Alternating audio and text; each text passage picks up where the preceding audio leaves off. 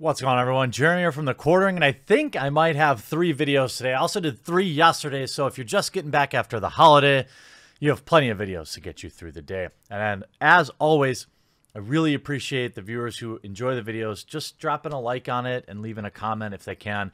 It helps the channel a lot. I know I upload a lot, so notifications are just kind of not a thing for me. It relies on people interacting with the videos. Now, some new leaks from the Witcher TV show are pretty hilarious. Now, we've been following this, what is sure to be a train wreck, at least in my opinion. Hopefully it isn't. Hopefully it isn't. But there's a reason that there's the Netflix adaptation meme where, you know, once it hits Netflix, it's unrecognizable. You know, some of my favorites are obviously you have the manga, the anime, and then the Netflix adaptation. You know, you have all sorts of hilarity. We saw the cast or the writing team behind the Witcher TV series. They are extraordinarily woke, which in general is fine. It's just that we know that it's not always related, but it always seems like the woke brigade are the ones that end up meddling a little bit too much. They force a little bit too much. We saw around the original casting where they wanted to cast some different people for different roles that would not have been true to the lore. Particularly if I remember Yennefer, it was a mess. Of course, they have all this cringeworthy stuff going on, and that's fine. When they finally did cast Ciri and Yennefer, there was some initial backlash, but for the most part, everyone has pretty much calmed down with it, obviously.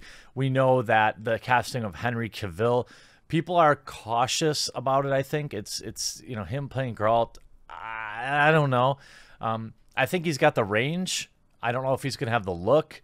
That's the problem when you have kind of this look in your mind from the video game. It's going to be interesting. And for those of you that have followed me, you know that I just finally started playing it after all these years. I bought this like 3 years ago. Finally playing it. Rest in pepperonis, my free time. But I'm actually trying to get wound up for it because there is some leaks around the release date being potentially December 20th. Possible release date for the Witcher Netflix series has leaked online, as well as some hilarious costumes that basically make the Nilfgaarden armor look like scrotums. I'm not sure what they have going on there, but we're going to take a look at that too. Last year, Netflix announced the Witcher TV series was actually happening, revealing a short trailer showcasing Henry Cavill as the seasoned monster hunter. While I keep my own opinions of the Man of Steel playing Geralt to myself, at the time, new rumors have now leaked the release date, which appears to be December 20th, 2019. So about 6-7 months from now. It'll be interesting.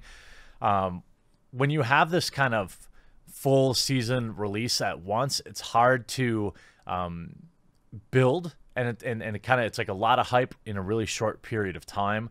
So it's either going to be a really awesome week for Witcher fans, or it's going to be a hilarious week. Either way, I'll be here, hopefully, to catalog all that.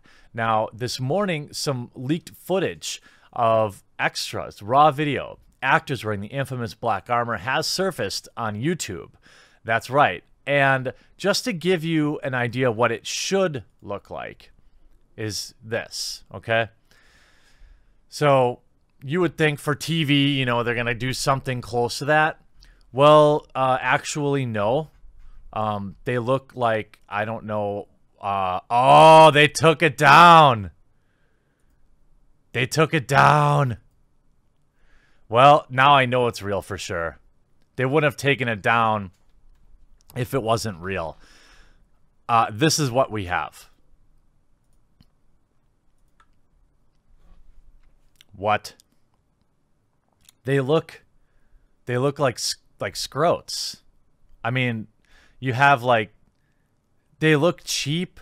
Now, of course, they'll add some CG to this, I assume, but they look ridiculous. again, they don't even have like the high shoulders. They don't have any of the ribbing, that they don't have the big insignia here. They have a small one. They have a small knight symbol here on that one. This one's a little more pronounced. You can see the same kind of star symbol. But wow, it looks super bad. So, with the release of Netflix Witcher series slowly but surely approaching, leaked footage of what is purportedly actors wearing Nilfgaardian armor has appeared on the Rendinian Intelligence, a YouTube channel. The video doesn't reveal anything about the story or surprise cameo appearances. It's mainly just actors goofing around off camera. But the armor is really something to see. Comments on YouTube and Reset Era are not entirely positive with the armor's appearance. One described it as homemade hockey gear, while another likened it to generic Mordor, and a third said the actors wearing it looked like Power Ranger mooks. One particularly silver-tongued observer described it looking at ball sacks with swords. Yeah, okay, which is fair. But cooler heads pointed out, when you see in these clips, almost certainly not what you'll see on film. Between post-production effects and the inherent changes wrought by the camera, what you will see in the Netflix series probably isn't going to look quite like this. Even if the armor is interesting to see, even so, the armor is interesting to see. It's so completely different than these Nilfgaardian armor in the Witcher games, particularly Witcher 3 Wild Hunt, in which a powerful empire invades the northern kingdoms. The color is correct. Their Nilfgaardens are colloquially known as the Black Ones, and insignia fits, but otherwise, it's not even remotely similar.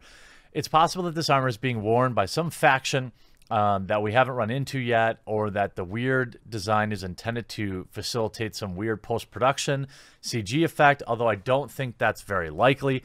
Whatever it turns out to be, and yes, it's possible that they just look cheap and terrible, I imagine we'll get proper look at them fairly soon. The Witcher on Netflix is expected to debut later this year. See, I don't think, when you look at this, you know, I don't think that they're going to add too much with CG. And generally, you would see, like, you know, green stuff if they're going to chroma key anything out. You can actually see the straps under the arms here. It does look very cheap and plastic. Now, obviously, with a full cinematic lens and everything like that, it'll look better. But, you know, even the helmets look kind of ridiculous. You know, overall, I'm not sure that they're going to be able to improve this. Now, it is fair to say, or to bring up, like, this isn't a Marvel movie budget. It's Netflix. So they aren't going to have the budget otherwise. But they could have done something closer to this. You know, maybe there's some piece of armor like this that goes over the top. That's one thing I was thinking maybe.